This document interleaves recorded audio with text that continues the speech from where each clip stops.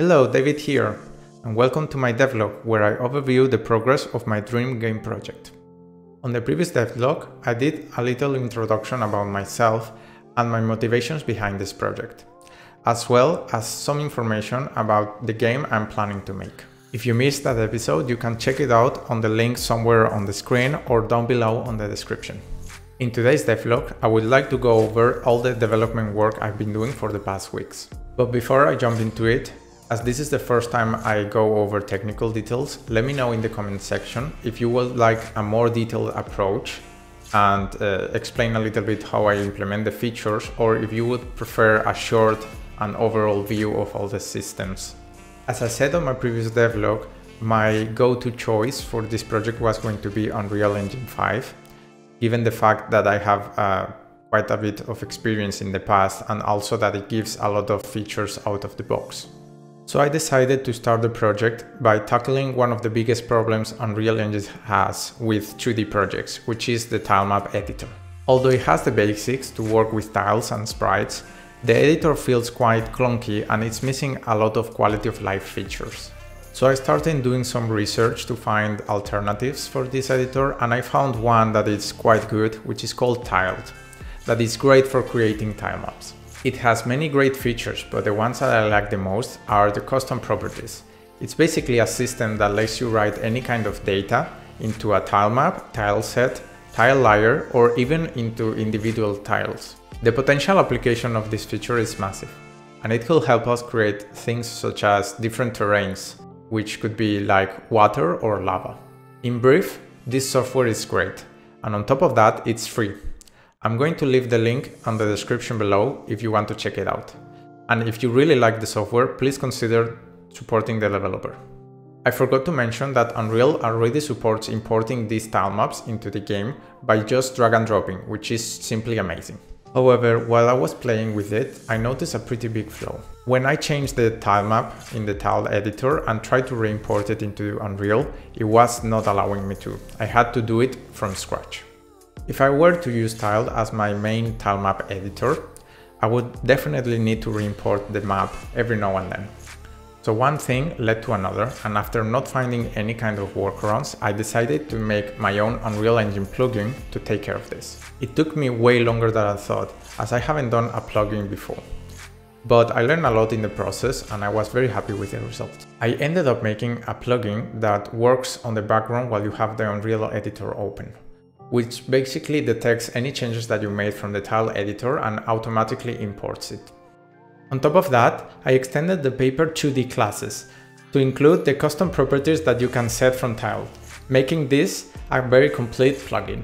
Because it was all made in a plugin format, I say what the hell not, and added it into the Unreal Engine marketplace, so other people can use it instead of wasting precious time setting everything up. I'll leave a link in the description if you want to check it out. While I was playing along with the plugin, I noticed that there was something else missing in Unreal, which was animated tiles. Something that is pretty basic in any 2D game and makes the map more lively and not so stiff and static.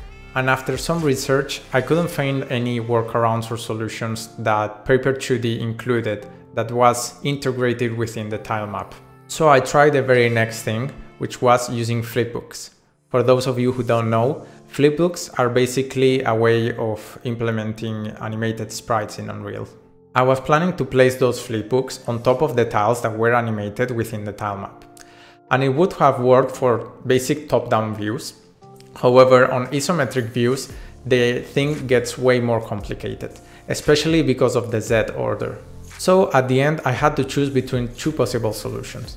The first one was setting every single tile in the tile map as individual sprites and replacing the ones that were animated with flipbooks. And the second solution would be to completely re-implement how the tile maps are being rendered within Paper 2D. The first option was obviously the easiest, and I did not want to touch the second option, not even with a stick. But guess which option I ended up with? You are right, I ended up having to re-implement the whole tile map rendering. To be frank, I firstly tried to setting every single tile as a sprite, and then I took it to extreme and setting a very big map and tested the performance, and unfortunately it was very bad. So I decided to write the rendering of the tile maps and trigger a re-render every time a tile wants to step to the next frame of the animation. I was quite happy with the result and it looked quite more performant than the previous option. And at the end, because I implemented both options, I could go back if any trouble arises. Now that I have the basics for creating maps and importing them into Unreal, I decided to jump to another topic, which was moving around the tile map using a basic cursor. As my game will be turn-based, a grid movement system would be the way to go. And because my map is already made out of tiles, converting them into grid should be a piece of cake, right? I couldn't be more wrong. If my map were not to be isometric, or if it were but it didn't use elevation, then yeah, it would be pretty easy, but oh boy. Combining isometric view with elevation made everything much more complicated. I kid you not, I spent a whole week trying to figure this thing out, just trying to navigate using basic movements up, down, left, right. And every time I found the perfect algorithm, I made my map a little bit more complex and tried more complicated movements, and everything just broke and I had to start all over again. I was able to make an algorithm that was around 90% perfect, which isn't pretty bad. However, I couldn't rely on an algorithm that ended up having bad movements, specifically when a player does weird angles or something like that. It had to be 100% perfect or nothing. So after days of trying and pulling my hair out, I decided to take a step back and try a different approach. In game dev, we have a system called nav mesh or navigation mesh, which is basically a very thin layer that goes on top of a surface of a map and basically pre-calculates all the possible paths that can happen within that area. Unfortunately, Unreal Engine's implementation of nav meshes are meant to be used on 3D environments. And although I could have hacked it to make it work on 2D maps, still it wouldn't have worked on isometric maps. But then I thought, what if I manually paint the nav mesh on the tile map by using special tiles that would be within a layer that would be hidden? So I gave it a try. And with a very basic algorithm, I was able to navigate through the tile map flawlessly, regardless of elevation or jumps between the layers. I am very happy with the results.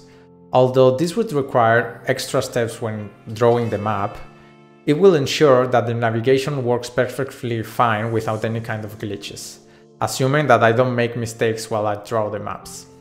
And this is pretty much what I have been doing since the past devlog.